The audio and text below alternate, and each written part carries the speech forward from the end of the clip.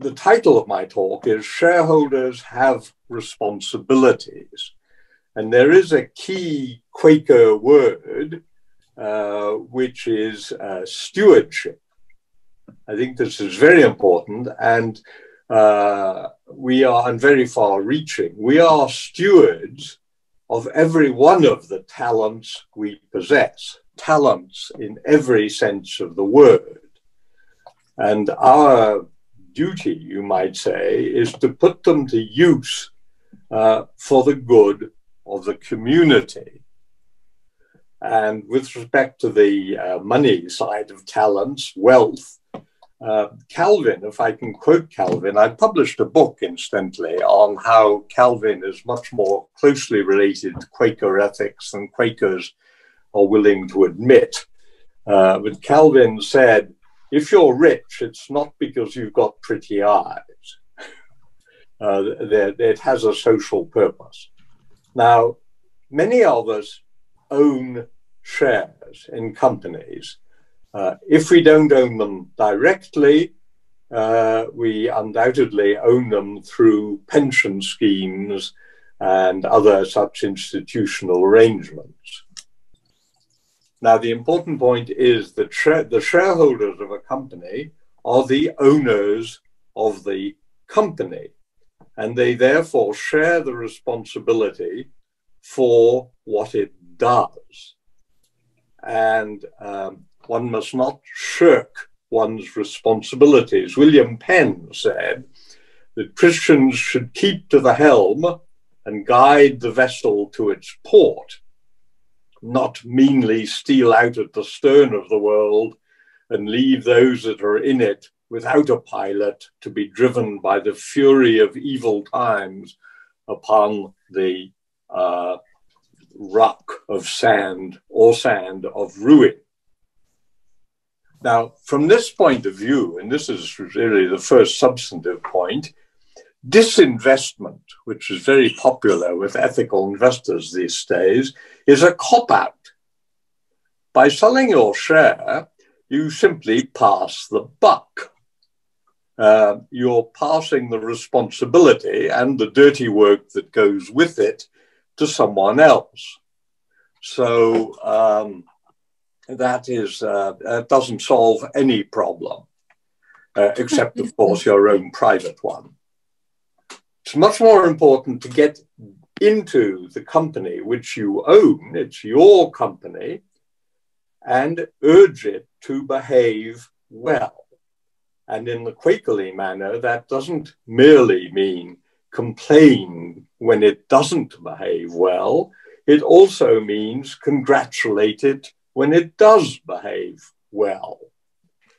Either way, the shareholders are called to engage in a continuing dialogue as insiders, ready to listen as well as to talk. And here I remind you of another great Quaker slogan, which is walk cheerfully, answering that of God in everyone. In other words, it's very important to listen to what the others have to say before you tell them what they ought to do. So, for a start, you can exercise your voting rights in the company's general meeting. You can, for instance, vote against the re-election of directors of whose behavior you disapprove. If there has been financial misbehavior, including tax fiddles, you can disapprove the accounts. If the auditors seem to be too cozy with the company, you can refuse to re-elect them. In any event, they should be changed regularly to avoid the development of coziness. I'll come back to other points later on, but it gives you some idea already of what you can do simply as a rank and file backbench shareholders. Now, participating in an annual general meeting is a blunt instrument. At best, it's theatre. The organizers, i.e. the company, can set it up so that those who take the floor can be made to look inadequate. Nestle, I'll come back to Nestle, for instance, arranges the podium so that when a shareholder wants to speak, you have to go up 2 or 3 steps to get to a sort of lectern. And there's always a hostess there who takes you by the arm and helps you up the steps as if you were likely to trip. And it makes you look weak and vulnerable. Furthermore, the audience is composed mainly of flunkies delegated by the bank or the institution which employs them to keep an eye on things and vote according to the instructions they have in their pocket. Or shareholders, mainly elderly, who regard the event as an outing. Both are looking forward, above all, to the refreshments at the end of the meeting. And so they are irritated by shareholders who delay the refreshments by making speeches. You're not talking to a receptive audience. Now, as I've said, more important that you are inside the company and you can seek a real dialogue, not on-stage dialogue. And that is the Quaker way in any event. The experience of the Swiss shareholder movement that I'm talking about is that many companies are very willing to engage in this kind of dialogue, and the exchanges can indeed be enlightening both ways. They can, and the association Actares, of which I'm a member, a founder member, has found that they do take our comments seriously and they do modify their behavior. That's what we can do to them. We, on the other hand, get a more thorough understanding of the conditions within which the company is operating. For instance, Nestle has invited us to discussions at their headquarters where we have met not the industrial relations people and so on, but the real people whose job it is to know and who've got real hands-on experience, and to talk in particular about child labor in cocoa. This is a highly contentious issue at the moment, and Nestle is very conscious of the problem and has been trying to take steps about it. But the difficulty, as they say, is there are too many cocoa farmers. The price of cocoa, the world price of cocoa, does not depend on Nestle alone. And there's no way you can make a decent living growing cocoa. And so you're starting in a situation where these people are below subsistence and it's rough, whatever you do. And so what can you do to improve the price of cocoa or the income that cocoa farmers get? And so Nestle has had real discussions, which are two-sided, which both are listening to the other. And this is, I think, is very fruitful. Now, you can leave grandstanding and dramatic actions to outside NGOs. There are a number of NGOs who come at companies on a single issue, and they have different techniques corresponding to their role as outsiders. So they can be more theatrical and they can play to the gallery. You can join them as well if you want to, and many of us do join them as well. But as an example, Greenpeace, founded by Quakers incidentally, at the annual general meeting of Nestle not long ago, Greenpeace appeared from the ceiling. They suddenly dropped out of the ceiling right into the room with their banners and everything. It was a great show, very dramatic. The press loved it. Even the shareholders found this was entertaining. And since then, Greenpeace has been brought into the ongoing dialogue which Nestle maintains with NGOs. And when it's engaged in that kind of dialogue, it doesn't bother with the theater. It gets down to the issues. But that's to say that these techniques also have their value and can be practiced, but it's not the job of the shareholders as such. Now, maybe you don't own your shares directly, but your pension fund or whatever does. Now, if I understand rightly, under UK law, institutional investors are obliged to vote their shares, firstly, and secondly, to tell their members how they voted and why. I hope that's right. I don't know. I only wish it were true in Switzerland. Neither of these conditions are compulsory in Switzerland. So most institutionals don't bother to vote their shares at all. And if they do, you haven't got a clue how they voted them or why. So since those of you who are in Britain and who are listening are having funds in institutions like pension funds, tell your pension fund to make sure that its shares are voted correctly and take them to task if, when, as the law requires, they report and it turns out that they didn't vote them right. Now, Quakers were pioneers in the ethical shareholder movement. I believe they British Quakers invented the ethical shareholder movement.